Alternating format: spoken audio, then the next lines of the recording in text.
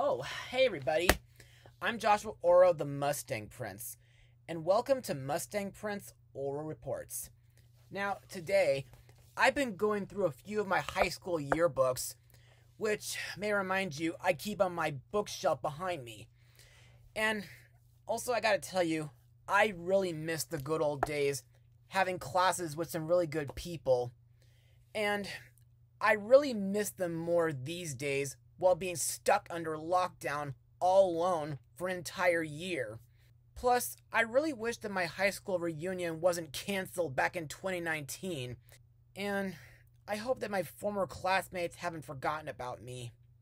Oh, speaking of which, for today's episode, we're going to go back to the Equestria Girls franchise to look at a special which is the first to come out of the MLP Equestria Girls Digital Series. So, airing on Discovery Family on February 17th, 2018, this is My Little Pony Equestria Girls Forgotten Friendship. Now, let's get started. In this special, during the weekend, Sunset Shimmer discovers that her friend's good memories of her have been mysteriously erased. So, she promptly returns to Equestria, where she reunites with her former mentor, Princess Celestia, and seeks help from Princess Twilight Sparkle to find the cause before the memories vanish forever. So, what do I personally think of this special? Well, to me, despite some mean spirit, this special was absolutely nostalgic and emotional. And to further explain why I enjoyed this special, let's move on to Mustang notes. Now, from what I can tell, the special is kind of based on a novel titled A Friendship to Remember, which was published on December 5th, 2017. The following month after its airing on Discovery Family, the special was edited down into a 50-minute original cut of 5 episodes on Hasbro's YouTube channel. The episodes were uploaded from March 9th to April 6th, 2018. Also to note, the special's writer, Nick Confalone, states the special takes place before the 2017 My Little Pony movie. So, I guess it takes place sometime during Season 7, not long after Twilight and her friends brought back Star Swirl the Bearded and the Pillars back from Limbo.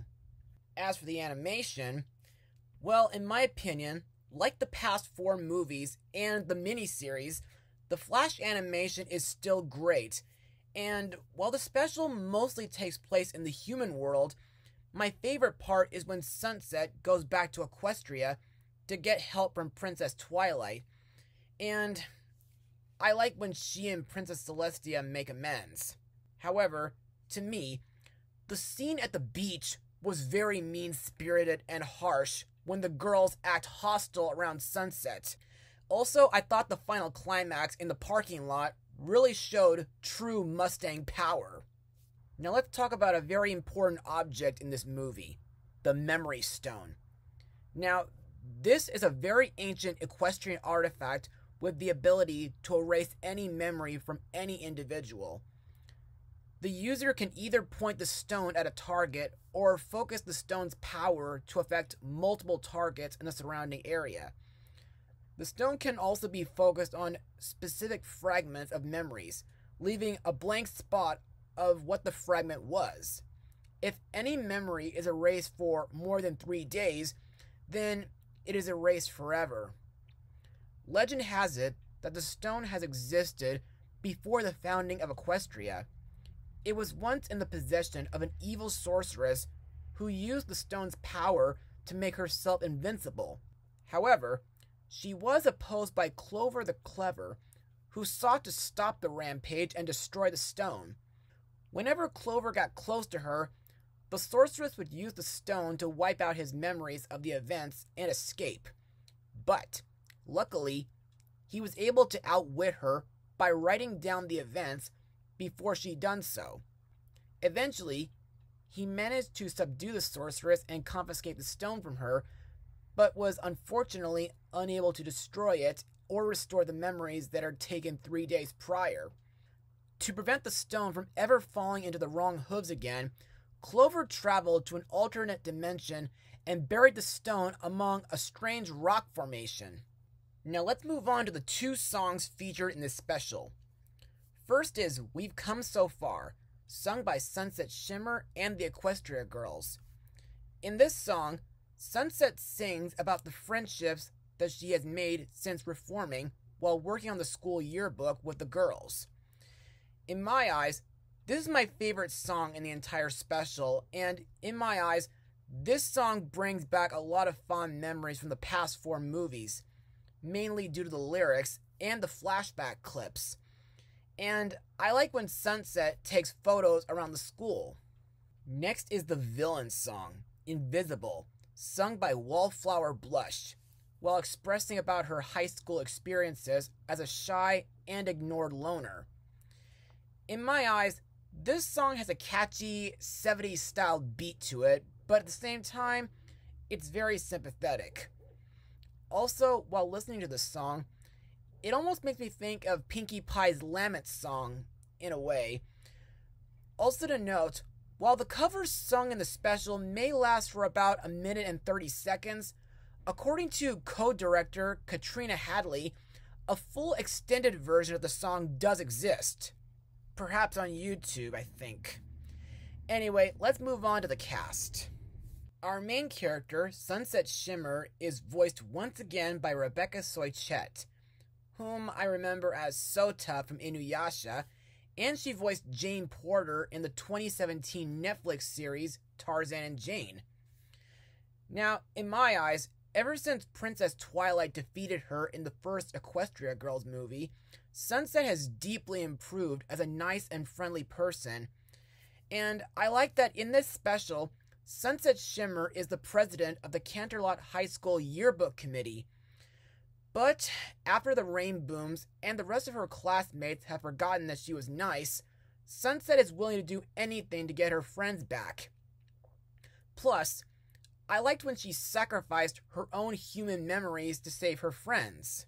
Next we come to Princess Twilight Sparkle, voiced by my all-time favorite voice actress, Tara Strong. Best known from the Powerpuff Girls, Teen Titans, and The Little Mermaid 2: Return to the Sea. Also, she voices Twilight's human counterpart, Sci-Twi.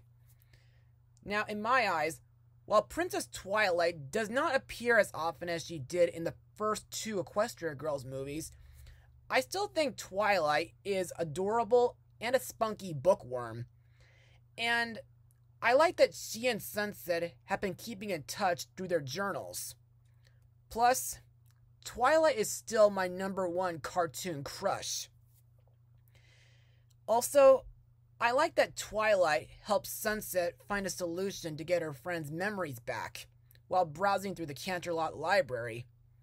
As for Sci-Twi, well, while she has no more problems with Midnight Sparkle anymore, I still think she's a highly intelligent schoolgirl, and I like that camera drone that she invents for a beach photo.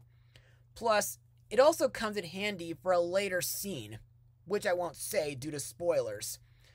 Plus, while Sci-Twi and the other Rainbooms were mean to Sunset after losing their memories, I did like the part where all 7 girls pony up and destroy the memory stone. The rest of the girls are as follows: Rainbow Dash and Applejack, both voiced by Ashley Ball, Pinkie Pie and Fluttershy, both voiced by Andrea Libman, and Rarity, voiced by Tabitha St. Germain. Next we come to Sunset's former tutor, Princess Celestia, voiced by Nicole Oliver, who got to be in the Littlest Pet Shop series, and she was also in 2017's Wonder. Now, in my eyes, Princess Celestia is a beautiful and kind, but sometimes strict ruler of Equestria. Plus, she makes a wonderful mother figure for Twilight, and I absolutely love her sense of humor at times. Plus, she reminds me of my own Princess Celestia, my former special ed elementary school teacher, Francine Callahan.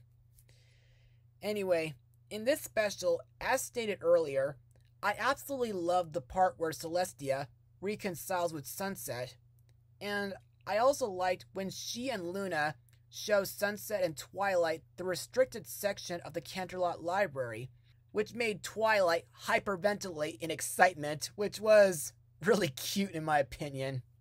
Next we come to the great and powerful Trixie Lulamoon, voiced by Kathleen Barr. Now, even though her pony counterpart has become friends with Starlight Glimmer, human Trixie is sometimes a very arrogant and obnoxious brat at times.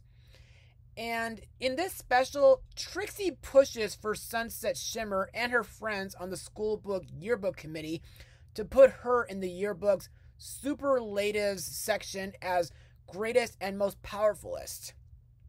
Later, Trixie becomes a minor supporting character by helping Sunset solve the mystery of her friend's memories being erased after she is eliminated as a suspect. Also, I liked when Trixie uses her stage magic to get Sunset out of the locked yearbook room. Finally, we come to the villain of the special, Wallflower Blush, voiced by Shannon Chan Kent, who's not only known for doing Pinkie Pie's singing voice, but she was also one of the Shadow Bolts in the Friendship Games movie. Now, Wallflower is the solo founder of the Canterlot High School Gardening Club. In my eyes, Wallflower is a quiet and introverted girl who is typically ignored and quickly forgotten by the rest of the student body, instilling her with a feeling of complete invisibility, which, to me, makes her a very sympathetic villain. Also, it's revealed that Wallflower found the Memory Stone buried in the school's garden some time ago, and the reason why she made every one of Sunset's friends forget that she was nice was because she's been resentful towards Sunset for being so popular and constantly ignoring her presence. But her demeanor slowly changes from bitter to remorseful. Plus, I'm glad that Sunset added her gardening club photo to the yearbook. And now let's move on to my final words. Overall, Forgotten Friendship is a pretty decent special to come from the MLP Digital Series. Sure, the Flash animation is great, and I liked how the special centers more on Sunset Shimmer and her improvement as a good friend. Plus, I liked Princess Twilight and Celestia's roles in this special. Trixie was an okay minor supporting character, and the villain Wallflower Blush was pretty sympathetic for being literally invisible. However, the only flaw with this special is the mean-spirited behavior from Sunset's friends. But because it's caused by a memory loss, I can't really blame them either. Also, this special does give us a very important lesson that everybody matters, no matter how insignificant and invisible they feel. Also, if you folks are still MLP fans, then be sure to check out this special, either on YouTube or on Netflix. As for my rating, I'll give it an 87% out of 100. Well, that's all for now. Be sure to join me next time, because I think it's time to look at a sci-fi comedy starring a beloved stop-motion sheep, Mustang Power.